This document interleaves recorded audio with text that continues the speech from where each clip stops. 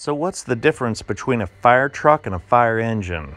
A fire truck has a large ladder that extends up. A fire engine typically has the pumps. It usually has ladders that you can pull off and put where you need them. This one has the large extending ladder, so this is a fire truck.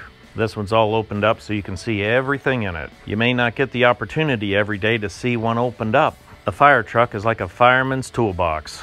All these compartments hold what you would need if there was an emergency. If you ever see a fireman, make sure you thank them. It's a dangerous job. Be glad there are people that'll step forward. It's always fun to check out the fire trucks. When you were a kid, you always picked the fire truck to play with. As you get older, the fascination doesn't go away.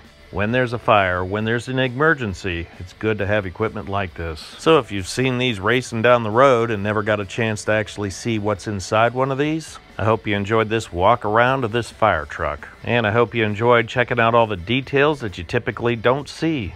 If you were wondering what the difference between a fire truck and a fire engine, now you know.